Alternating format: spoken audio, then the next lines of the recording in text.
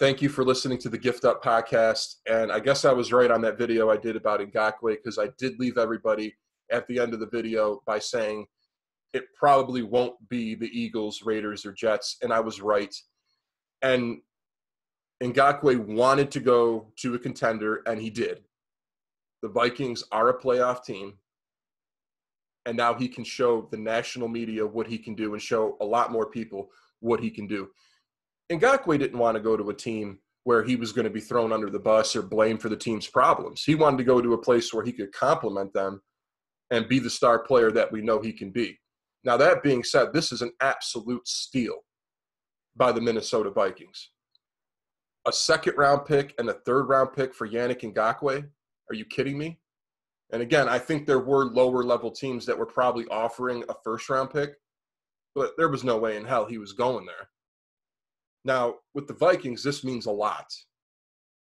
Now, I want to just say I had a little bit of a negative view on the Vikings before this happened.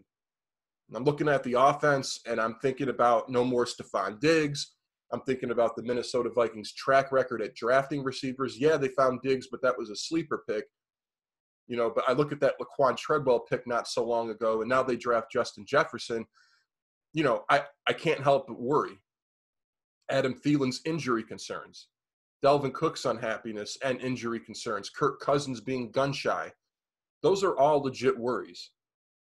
On the defensive side, I was looking at a defensive line that was getting deteriorated. Daniel Hunter was the only one left. But now that all changes. Ngakoue and Daniel Hunter get to pair together in a passing league, go after the quarterback, and dare I say this is an elite pass rushing duo. And it's going to make a difference, and it's going to help the Vikings get back to that physical style of play. We're going to come out there, play physical on the D-line, O-line, hit your quarterback in the mouth. We're going to beat you that way. We're not going to win with fancy plays. We're not going to win with an air-it-out offense. That's not going to be us.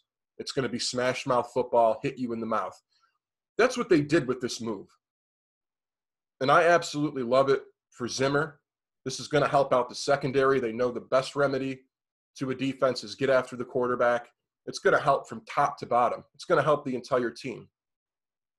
And again, for a second-round pick and a conditional 2022 pick, I cannot believe that they pulled this off and got one of the better pass rushers in this league to pair with Daniel Hunter, who's already established himself. So, again, hats off to the Vikings for pulling this off. This is a big deal. I haven't gotten to the Vikings on my power rankings yet, but they're coming up soon. And this is a huge positive. And now I have a lot more things I can say that are positive about the Vikings going forward. And now I think they can actually compete in the NFC North. Before this move, I was thinking Green Bay all the way, no doubt. But this changes things. This really does. Now they can go after these other quarterbacks and wreak havoc on the rest of the NFL and the NFC North, and I'm looking forward to seeing it. And I am shocked that the Vikings pulled this off. I can't. I woke up this morning and saw it, and for a team that was trending downward, this just spiked it right back up. So again, hats off. Now looking at the Jacksonville Jaguars, this is a problem. Now, obviously, they're not a very good football team as it stands. That goes without saying. Their whole entire defense left in the past couple seasons. But this just makes it worse. You lose a player like Yannick Ngakoue, who can do, in my opinion, a little bit more than just stop the quarterback. He's actually a physical player at the defensive end position. I think he can stop the run as well. So if you lose a player like that and you're hoping on players that are rookies or players that are unproven, it's usually not a good thing. And in this case, that's what's going on with Jacksonville. All the star players want out. Nobody wants anything to do with Jacksonville. As I said before, the Jags had another really good draft. They did. They drafted Clavon Kyson. They drafted Laviska Shenault. C.J. Henderson also in the first round. So those are good picks. Those are quality picks. And every year they win, but nobody ever wants to stay there. And I think that's been the Jags' problem. I don't know if it's because they might move to London or even after they fired Tom Coughlin, if Doug Marrone is still the problem with the Jacksonville Jaguars and getting along with the players. Because if that's the case, if Doug Marrone can't get along with players and he's going to just keep driving star talent out, they need to get rid of Marrone. Now, I like Marrone as the head coach. I think he is a good head coach as far as X's and O's and putting your team in position to win.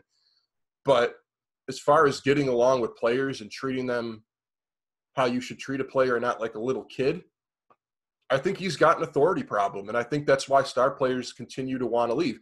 Now, we didn't actually think Yannick Ngakoue was going to get traded until really today. I mean, we speculated on it. We said there were trade rumors that were heating up. But it took a while. And we kind of believed that maybe Ngakoue would stay. But this, again, just shows that players want out. They don't want to play for this organization. They don't believe in it. They don't believe in the leadership. And that is a core problem. That is an issue. So with that, make sure to hit the like button, share the videos, and subscribe.